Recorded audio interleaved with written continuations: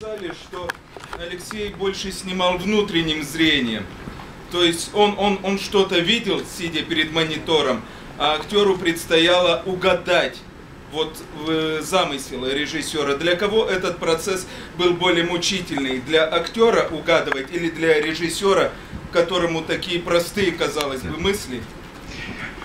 Вы знаете, он, вот, например, его сценарий, там, герой с героиней ехали по дороге.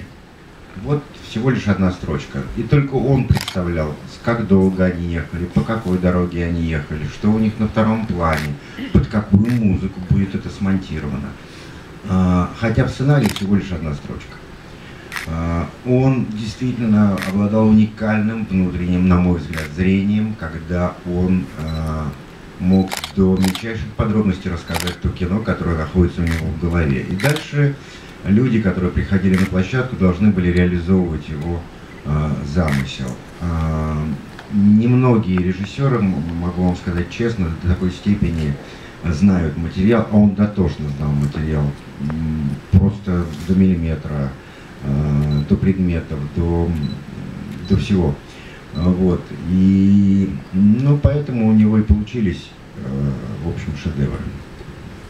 Я хочу сказать, что вот эта подлинность его, он вообще очень не терпел фальши никакой, ни в жизни, ни на сцене. Очень, кстати, не любил театр. Мы сегодня с Надей говорили, что он был на моих спектаклях и сидел, скучал с цветами. Я потом говорю, я говорю, Леша, ну как? Он говорит, ну что, кривляетесь там все, что, кривляетесь. И вот это его такой достоверный подход к своему кино, потому что Леша абсолютно прав, что все его картинки у него там в голове выстраивались, и на самом деле это было, ну, ресницы нельзя было красить, тон, в общем, вот достоверность абсолютная. И я как-то у него спросила, ну, потому что я была молодая артистка, мне особенно Витя Сухоруков все время его донимал внутренними монологами и это, судьбой героя, с чего мы начали, чем закончили. Я все говорю, ну вот она трамвайщица, чего она? Она не поступила в институт, куда она? Почему она в трамвае? Вот, Леша, объясни мне, какая у нее судьба, что она, откуда она приехала? Питерская она, из Ленинградской области, что он это все сидел, слушал, я все это высказывала, он говорит, да какая тебе разница, ну любит она трамвай водить, нравится ей это. Понимаете, и тогда как-то и вот это вот какой-то его, он говорил, ну ты же знаешь, как надо, и сыграли. И вот этот момент доверия, ну, как бы, наверное, чувствовал все-таки своих каких-то людей, и отбирал их, и доверял. Поэтому вот момент достоверности какой-то его собственный. Вот. И вещи... Неспроста же мы играли все в основном в своих вещах, и все, что было на нас одето, все, что нам было близко к телу. Вот, как-то так. Что же делал художник по костюму?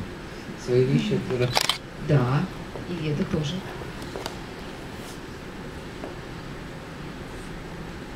Одела я все-таки не в его вещи.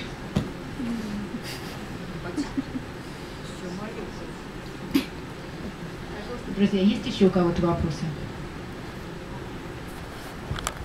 Алексей, хотела спросить, у вас же, вот, наверное, 10 лет перед «Грузом 200» был еще «Афганский излом», где вы играли тоже русского Рэмбо. Вот разница в подходе к материалу, ну, если можно как-то ее характеризовать в двух словах.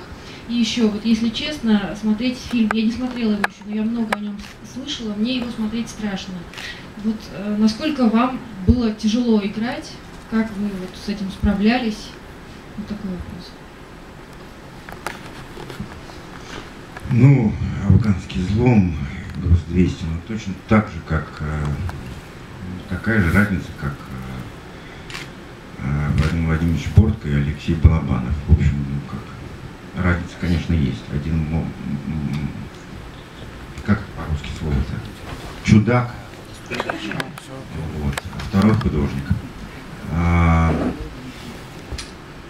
Подходы, ну какие подходы? Я профессиональный артист, мне дают роль, я ее играю. В общем, собственно говоря, подход один и тот же.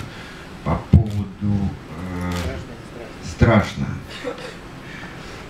Страшно. Но вы знаете, телевизор показывает такое, что волосы дымом встают. В этом смысле фильмы Леши Балабанова — это какая-то милая новогодняя рождественская история.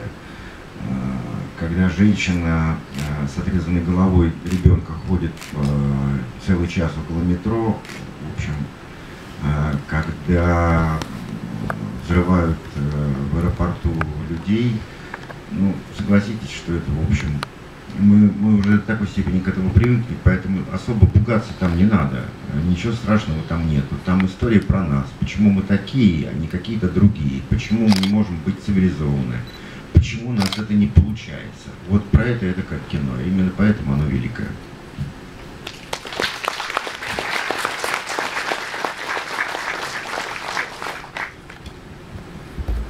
Когда смотришь фильм Алексея Балабанова,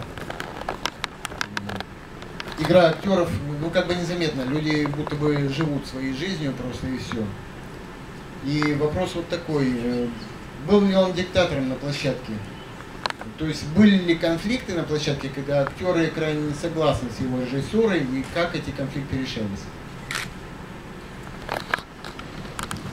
Конфликты, не знаю, ну вот еще раз я, наверное, повторю, что момент доверия какой-то был артистом. Да, в разных картинах все было по-разному. В «Замке» там хулиганство больше было, там Анвар Либабов и Витя Сухоруков придумали какие-то забавы бесконечные. Леша что-то приветствовал, что-то категорически запрещал. Там интонировали артисты, что-то придумки. Но еще, ну, вот, еще раз говорю о том, что рамки его как бы собственной его фантазии, его ну, как бы приближенность к реализации того, чего он задумал, вот это его была задача. А «Брат» совсем другая немножко история. Там очень крупные планы, очень какие-то вещи. Не могу сказать, что у нас прям вот какие-то были разборы, там вот мы что-то репетировали, такого не было. Мы читали сцену, ему важна была каждая буква в его предложении, междометия, ничего не пропускалось, он очень дорого, ему доставались все его тексты, и он очень как бы был требователен к тому, чтобы сохранялась каждая буква и слово. И не было каких-то больших разборов, таких человеческих, но про что, конечно, мы обговаривали. И знаете, иногда режиссер может снять один дубль, и этого будет достаточно, а может снимать 40 дублей. Леша был как бы приверженец одного-двух дублей, так, мне кажется.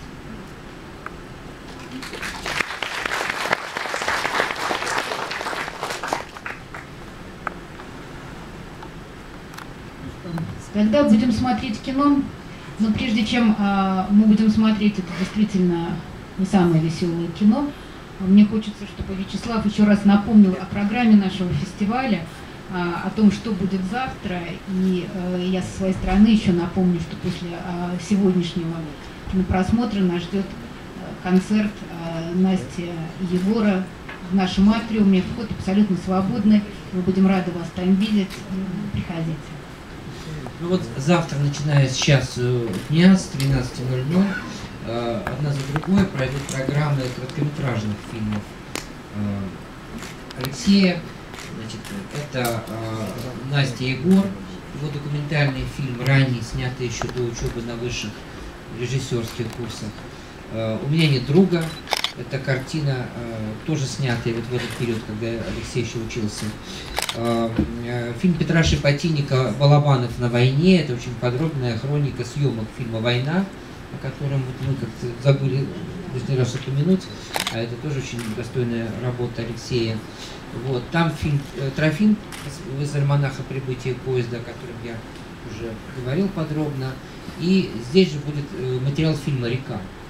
Это картина, которая замышлялась как экологический триллер. Я помню этот сценарий. И фильм снимали его в условиях, по-моему, Крайнего Севера. Там была якутская актриса. И когда большая часть фильма была снята в аварии, эта актриса погибла.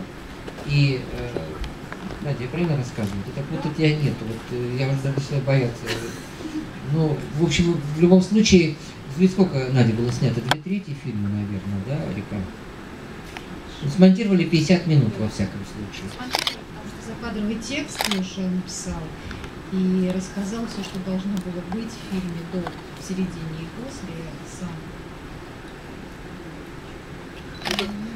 как вы понимаете, это не фильм, это фильматичный материал. И его могут смотреть только киноведы в архивах, либо очень большие любители кино. Поэтому то, что мы сюда привезли фрагмент фильма «Река», смонтированный Балабановым, незавершенный фильм, с его комментарием, я считаю, это очень большая удача. Также в 17 часов Светлана представляет картину «Замок», второй фильм биографии Алексея, где не просто экранизирован роман Кафки, а этот роман как бы завершен, потому что действительно он не был завершен, как считается. И завершаем мы наш завтрашний марафон картины «Я тоже хочу». Это последняя картина Алексея, снятая им за год, даже меньше, наверное, да, до его ухода. Вот там Надя тоже, как и на большинстве картин, работала. Приходите, будем очень ждать. Приводите друзей.